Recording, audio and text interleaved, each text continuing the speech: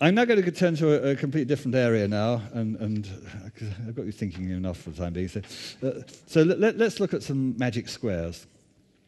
First of all, you've got the Shu Magic Square. This originated sometime, not quite sure when. It's not really known. It's somewhere between 200 and 1200 BC. The Emperor Yu was bathing, and he suddenly saw this turtle come out with a magic square on its back. As you can see the picture here. A magic square is an arrangement of numbers so that numbers in each row and each column and the two main diagonals come to the same thing.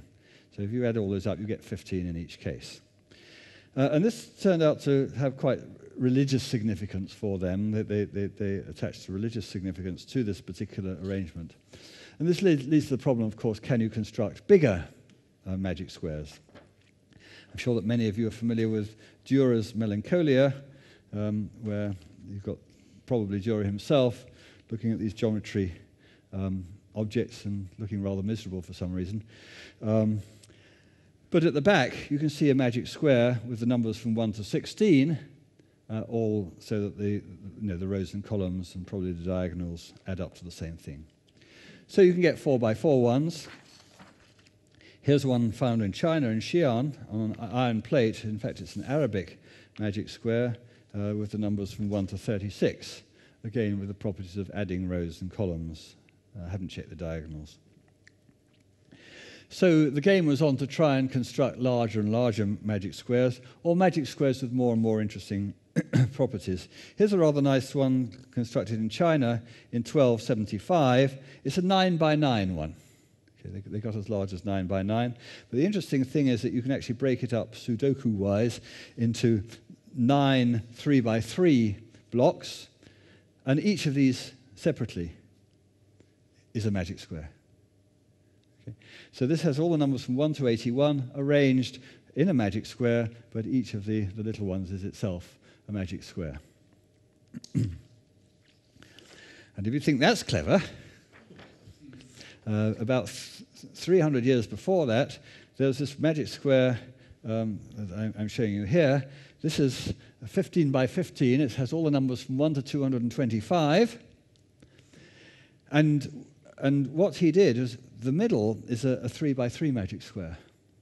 And then he put a border around it, giving a 5 by 5 one, and a 7 by 7 one, 9 by 9, 11 by 11, 13 by, and 15 by 15. Those are all magic squares. And you might wonder what that diamond's doing there. Well, it has the extra property that everything inside the diamond is an odd number, and everything outside the diamond is an even number. So there we are. But the cleverest of all, I think, is Banjamin Franklin, who, when he wasn't being a traitor, he was doing useful things like constructing magic squares. Okay, so here's one of his magic squares. It's 16 by 16, all the numbers up to 256, and so the sum of any row or any column is the same. It's 2056. It's so arranged that if you add any half row or any half column, that's half the sum. You get 1028. The sum of the four corners and the four central squares is 1028. And you've got lots of other things which are 1028. And in fact,